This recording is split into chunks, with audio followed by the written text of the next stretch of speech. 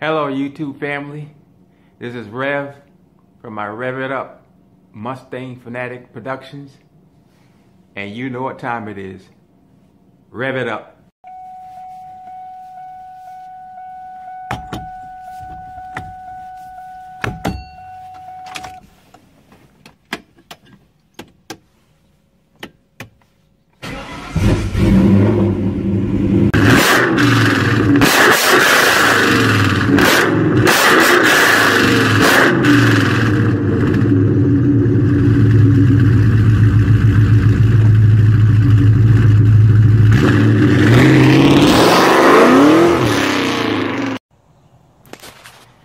Good morning, YouTubers and New Edge Mustang lovers in general. Today is February 4th, 2019, year of our Lord, and we're here out on my screened-in porch, and I have my fuel tank here, and there's the new 300 liter per hour fuel pump that I installed, and here where you see the tape is where the grommet goes. So I've ordered a new grommet and a new filler neck, which should be here today. This is the gasket that keeps fuel from spilling out when you're making a right-hand turn, or simply when it's just sitting in your driveway or in your garage. That seals the fuel inside. So our filler pump should be here within the hour. It's out for delivery already, coming from Myrtle Beach to Conway. So what I'm going to do is just use these little brushes to just gently swipe off some of the dirt, do a little bit of general cleaning before I get ready to install. And the sun is shining today in Conway, South Carolina, so I get this installed.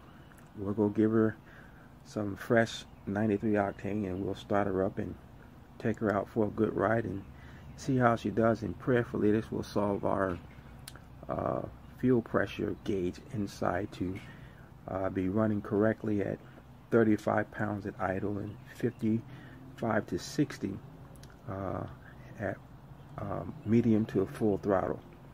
So we'll update you when we get that and when we install the tank. God bless. This is Red, once again, Rev from my Rev It Up Productions.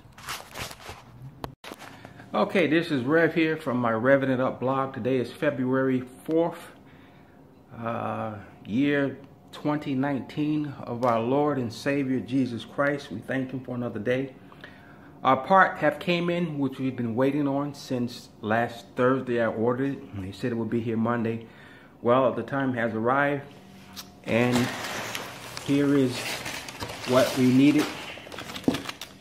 This is the grommet, the fuel tank grommet that we need to put in the side of the fuel tank where the filler neck goes.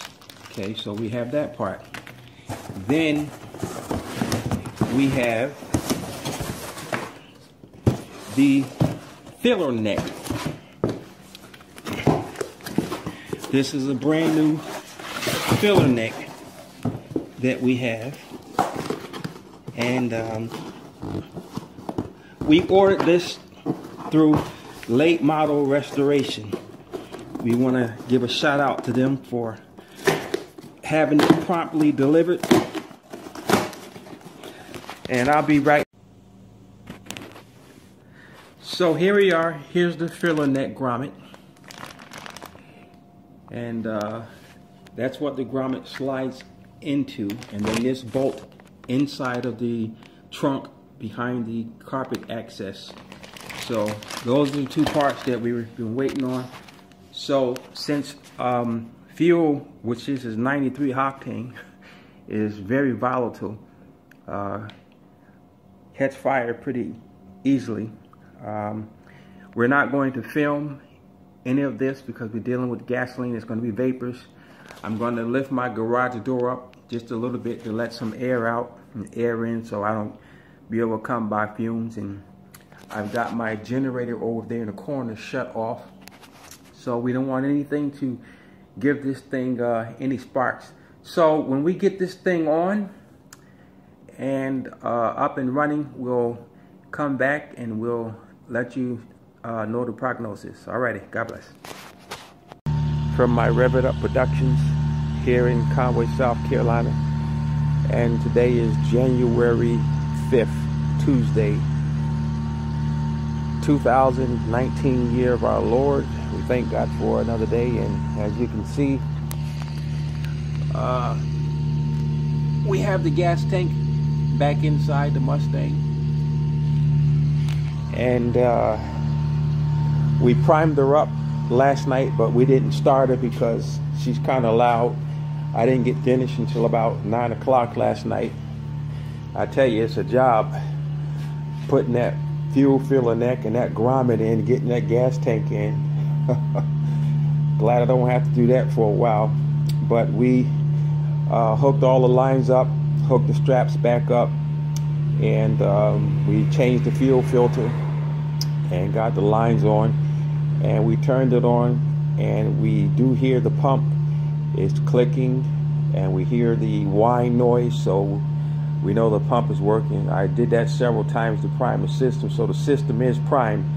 So what I'm going to do now is crank it while it's in the air and test the fuel system while the engine is running to make sure that there's no fuel leaks or anything. I don't smell any fuel, which is a good sign, and it's been like this all night, so with the system primed. So we're going to start her up, but one thing, my fuel pump is still, my fuel pressure gauge is still fooling around 5 psi pressure, and I changed the fuel pressure sending unit on it. When I had the old fuel pressure gauge on there, I thought it was the sending unit, so the sending unit is new, but it was working fine when I installed it, so it may be just a wiring issue. So I may take the column back down and recheck the wires, recheck the ground, recheck the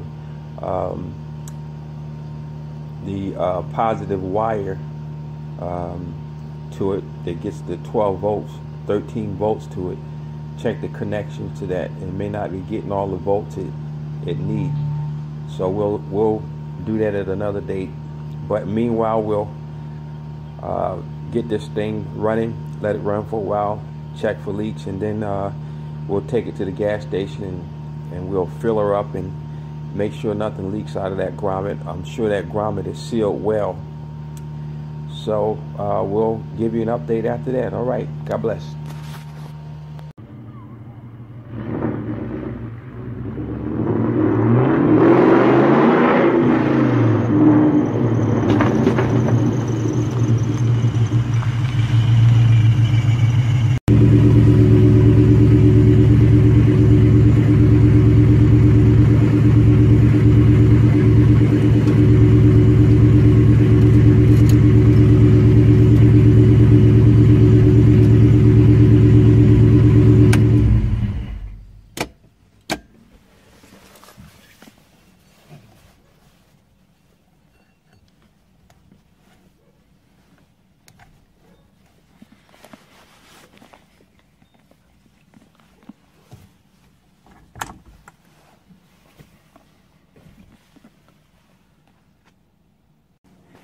And as always, we thank you for watching our videos.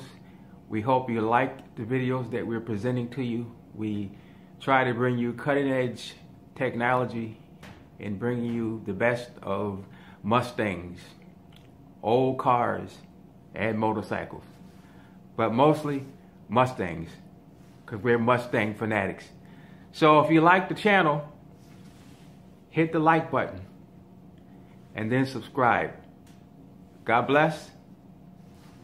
Have a wonderful day. This is Rev with Rev It Up Mustang Productions. God bless.